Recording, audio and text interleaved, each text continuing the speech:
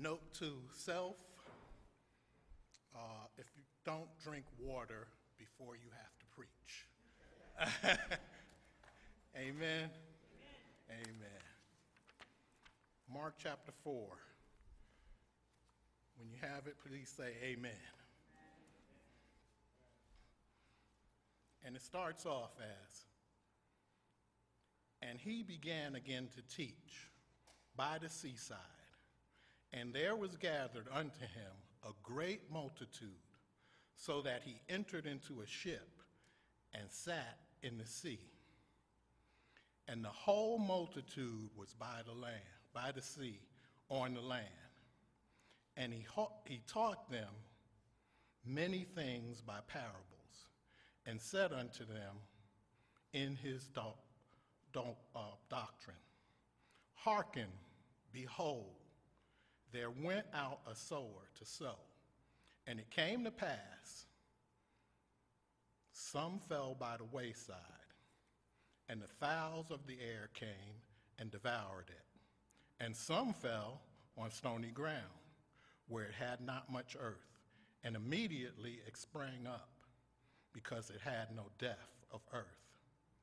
But when the sun was up, it was scorched, and because it had no root, it withered away. And some fell among the thorns.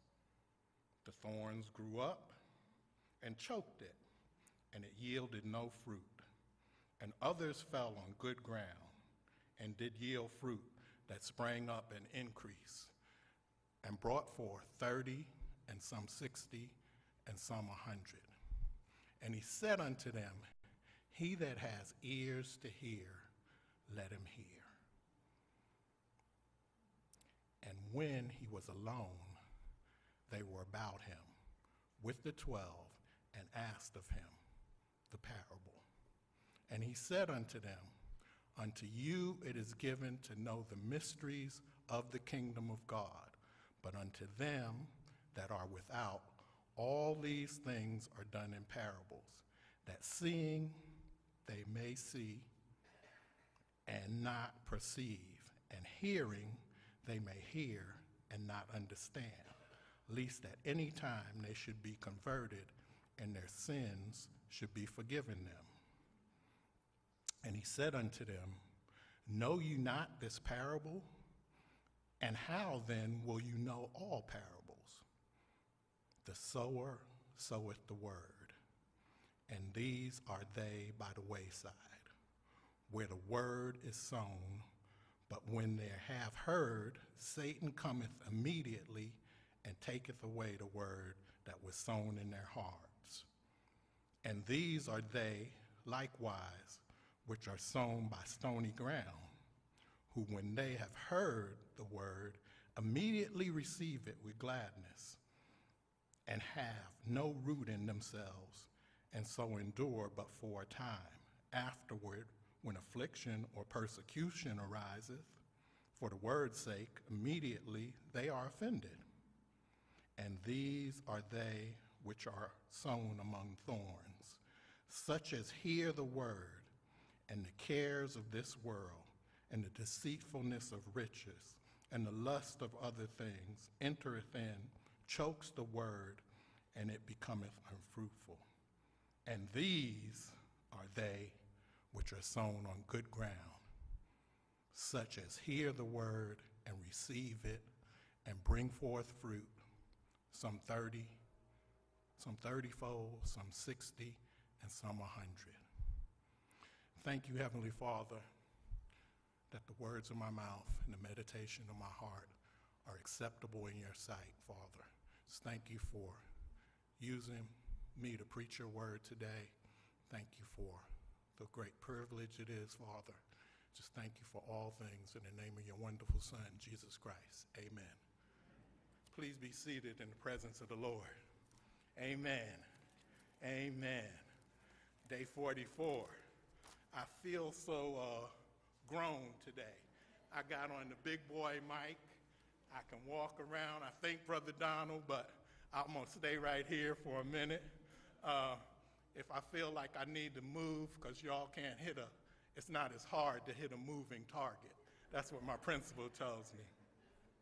But Brother Chucky asked me yesterday if I was ready, because he knew I had to preach today. And he said, "Do you have your 3 points?" And I thought about it, and I'm going to do something a little bit different. How I was taught with a teaching ministry, you tell the congregation what you're going to teach them, you teach them, and then you tell them what you taught them. So today, we're going to hear about and learn about, hopefully, the sower, some seed, about a parable, and about the ground. That's what God asked me to speak about today and preach about. Like my mentor, Pastor Watts, I guess I'm an expository preacher. I haven't figured that out. I know I have a teaching ministry, so that would be before the preaching. But anyway, we're going to go through the Bible line by line. It's 20 verses. But a little bit about a parable. A parable is an earthly story with a heavenly meaning, is what I was taught. There are 39 parables if you take all the parables that are in the books of Matthew, Mark, and Luke. 39. There's no parables in the book of John. So we're going to go through this. And he, that's Jesus Christ, again began to teach by the seaside. And there was gathered unto him a great multitude. So not just a multitude, ladies and gentlemen, but a great multitude. I'm an English teacher, so those adjectives are important. A great multitude, the word says. So not just a little bit of people. So with this great multitude, Jesus, he went into a ship and he taught them. Now, you can blame that I'm doing this teaching on Elder Tom Tolliver, because he said this was one of the best teachings that he had heard, but we were at the prison where we had a captive audience. And I don't know if he was sleeping or not. So he might have dreamed about this sermon, about some other sermon. But we had a captive audience at the prison. So please, brothers and sisters, if you think I'm a little bit long, please don't bring out your car keys, because you all are not a captive audience. Amen? So Jesus had this multitude, and it was a great multitude. And he taught, and it says, the word says, he taught them many things by parables, and said unto him his doctrine. So a parable. Why did he choose parables? We know that they're from the Greek word paraboling. It means an application. It means a coming alongside, a throwing. And bola is a throwing and a comparison. So he's throwing something at them. He's throwing the word at them. The origins, like I said, is Greek. It was first used in the 1570s in the New Latin. And it means, like I said, an application. Para, that prefix, para, means alongside, of, by, beside, beyond, or by. And the root word, boli, means the throwing. So something is thrown alongside. Other people have said, other ministers that I studied, an earthly story with a heavenly truth. So it's some truth in this. It's God's word. It has to be some truth. And then in verse 3, he says, hearken and behold. That's very important. Hearken and behold. Hearken means listen up. I'm going to tell you something. And then behold is like to observe, to see, to pay attention. So Jesus Christ is telling them, listen up and pay attention to what I'm going to tell you. I'm going to tell you something important. Listen up and pay attention to what I'm going to tell you. And that's coming from Jesus Christ. So he used those two words to right alongside each other, one after the other. Hearken and behold. There went out a sower to sow. And that's all he said about the sower. He didn't give a name. It's just a sower. And then he went right into, and it came to pass, as he sowed, some fell by the wayside. So immediately, if we listen to that, if we're really reading that, he didn't elaborate on the sower at all. It's just a sower. It's not Pastor Watts the sower. It's not T.D. Jakes the sower. It's not Pastor Joel Osteen the sower. It's just a sower. So it's just a believing sower. Believing that when he sows something, something is going to grow. So I got a hint for you. It's a foreshadowing. Any of us can be sowers, and we're supposed to be sowers. That's just a little extra. Amen. Some fell by the wayside, and the fowls of the air came and devoured it up. And some fell by stony ground, where it had not much earth, and immediately it sprang up, because it had no depth of earth. And when the sun was up, it was scorched, and because it had no root, it withered away. So Jesus Christ immediately starts talking about the ground. He skips the sower. It can be any sower, and he just starts talking about the ground, the earth, where the seed is going to fall. So if I title this, it's Are You Sowing Seed? Are you sowing seed? I wanted to say we,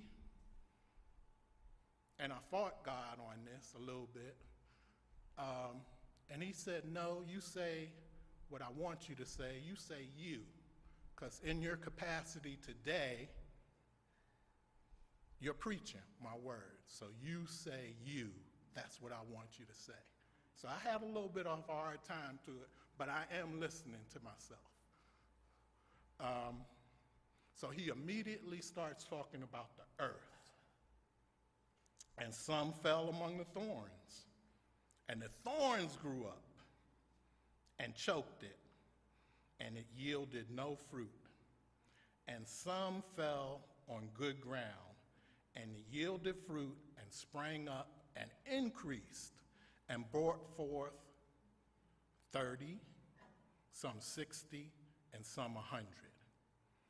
And then he said something really that caught my attention. I can imagine it might have caught their attention. He that has ears to hear, let him hear. And then he sent them away. So can you imagine the people? I got ears. I heard him. Somebody probably said, what does he mean? What's he talking about? If I got ears to hear, can I hear? I heard what you said. I heard what you said, Jesus. And then some people might have been like, wow. But he sent them away. He just said, our family has a saying, go on and get. He taught them that. He said, if you have ears to hear, let you hear. And then he said, go on and get. He sent them away. And verse 10, and when he was alone, they that were about him with the 12 asked of him the parable. So they that were about him. That caught my attention too. Back in the day, I have had some females ask me, just what are you about? What are you about? You ladies know when a gentleman comes around you, it's like, oh well, what's he about? And what are you about? I've had people ask me that, just what are you about? It says in the word, these people were about Jesus. They were about Jesus Christ. So meaning they were close to him, they were with the 12, and they were about Jesus. And they asked. They had ears and they heard what he said, but he didn't dismiss them. And they went to him and asked him, what's going on with this parable? What in the world is happening with this parable? And he said, unto you is given to know the mysteries of the kingdom of God, but unto them these things are done in parables, that seeing they may see and not perceive, and hearing they may hear and not understand, lest at any time they should be converted and their sins should not be forgiven them. That's serious. That's deep. He talked to them in parables, so it was people among them that he sent away that he didn't want them to know the secrets, because he only talked to the people that were about him. And the reason that he gives is so they would hear and not understand. They would see and not perceive. And the more serious part on it, that at any time they should hear, be converted, and their sins be forgiven them. So if you look into that real deep, these were people that their sins weren't going to be forgiven them. That's what the word says. I'm not making it up. That's pretty serious. So the secrets, I wrote down for some of y'all Greek people, it's like a fraternity or a sorority where y'all know the secrets that we don't. Y'all know the secrets that we don't. But thank God that Jesus Christ did tell me some secrets. I don't know the secrets that y'all know. Maybe I will, maybe I won't. Just in case I pledge grad line or something like that. But that's another sermon and another day. But Jesus Christ has made it available for me to be, and you, to be about him and know some of the secrets that he's passing out. Thank God. He's passing them out right now. Glory to God. Amen? Amen. So, in verse 15 and 13, he says unto them, know ye not this parable? And how then will you know all parables? Because from this point on, he's gone and he's been teaching the people in parables, and he's going to keep on teaching them in parables. So he's like, if you don't know this one, how are you going to know the others? But they were good students. They were asking. And he said, the sower, in verse 14, soweth the word. So that's somebody sowing the word, somebody speaking the word. And these are they by the wayside, where the word is sown, but when they have heard, Satan cometh. Who cometh? Satan cometh. Immediately. There's another, that's an adverb. It's telling how he comes. He's not coming like, oh, I'm going to come and I'm going to get that word. He's immediately jumping on that word when they heard it, when it's spoken, when it's preached. And taketh away the word that was sown in their hearts. So the word gets sown in our hearts. That's the field. And these are they likewise which are sown on stony ground. When they have heard the word immediately, there's that word immediately again, immediately receive it with gladness. They're happy about it. They're glad about it. It's an emotional reaction about it. And have no root in themselves. And so, verse 17, so endure but for a time. Afterward, when affliction or persecution arises for the word's sake, immediately again they are offended. So things happen. Things happen to those people. The first people by the wayside, they heard it, and immediately the devil, the word says the devil, just snatches it away. They don't even get a chance. It might hit their heart and bounce right off. And immediately the devil comes and takes it. The other people, they hear it immediately with gladness, and then immediately persecution comes, and they're offended. It says persecution and affliction. So those are things that's going to come. We're all living life right now. Those are things that's going to come. That's what the word says. I'm not making this up. So why get offended? Because then you'll be like them, the stony ground people. And the thorns,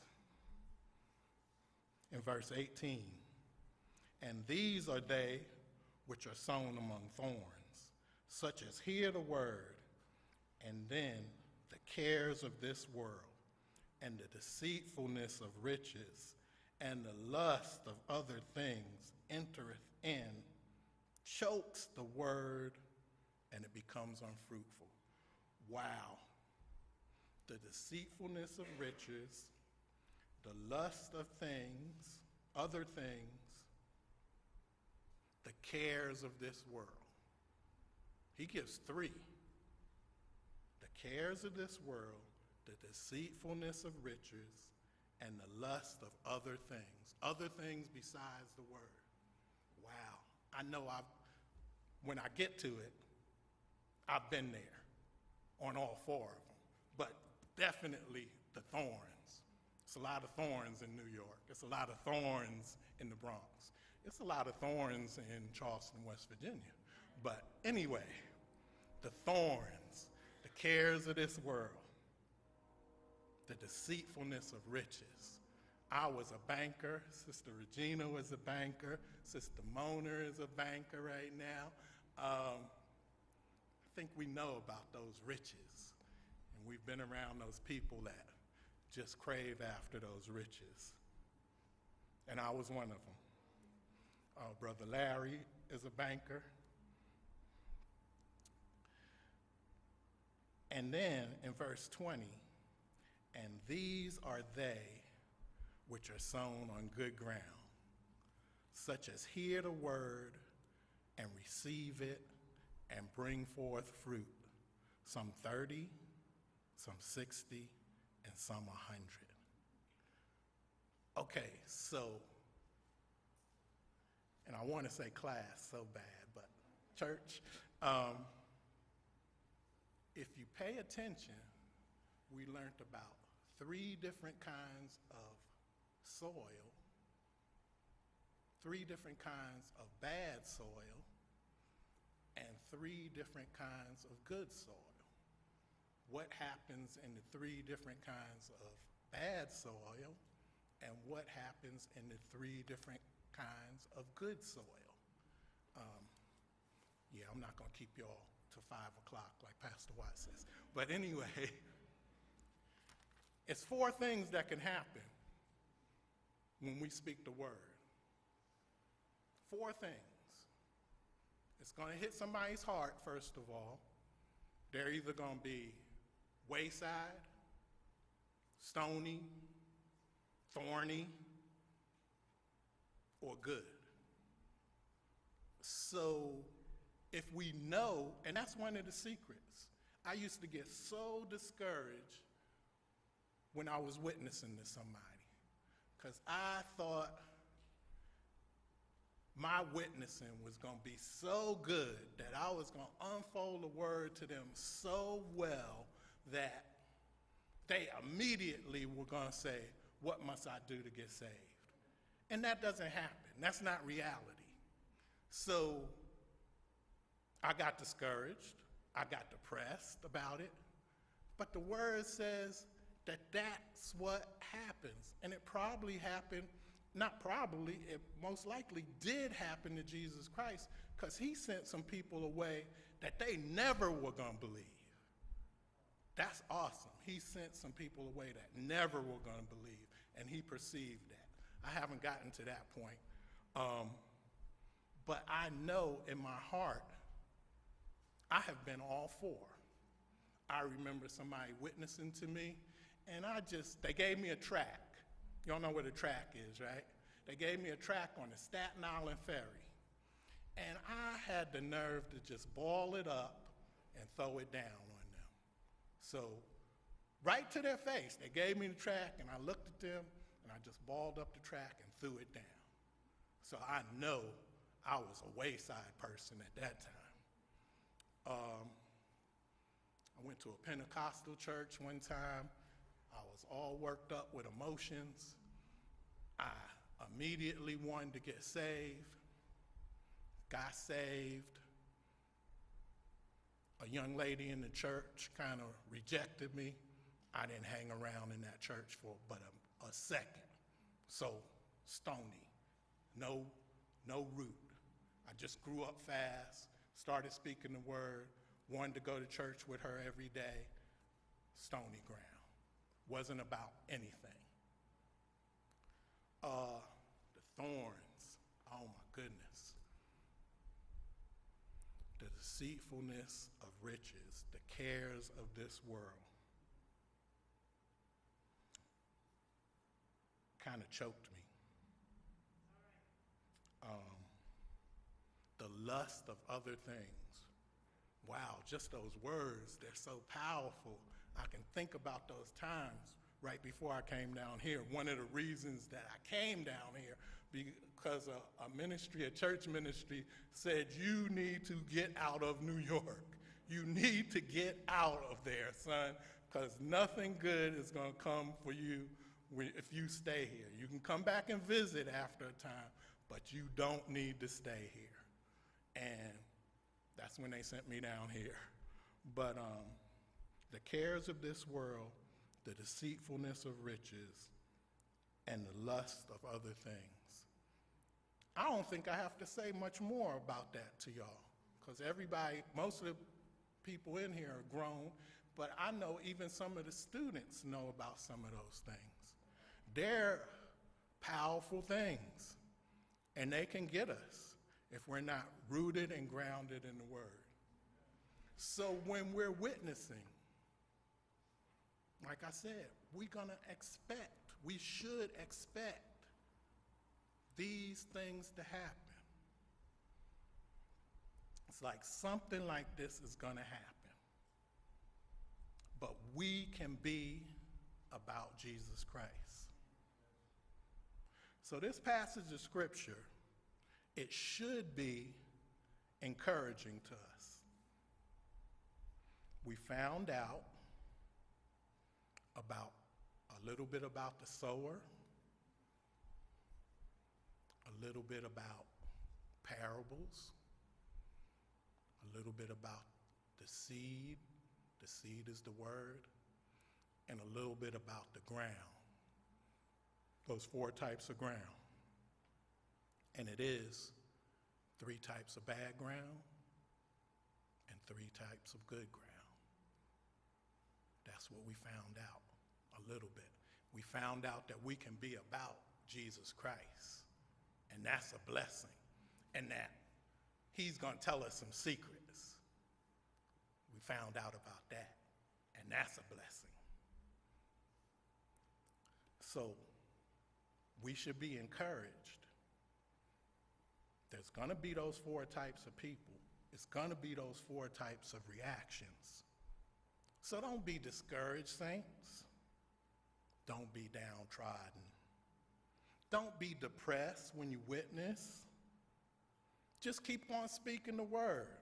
Speak the word like you're supposed to do.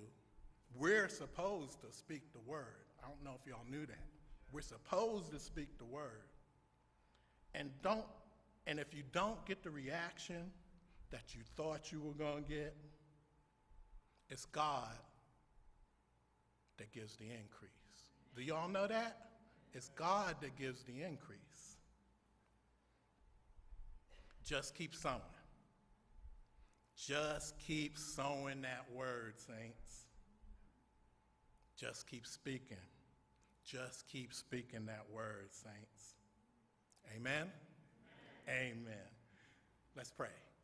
Father, just thank you for this opportunity.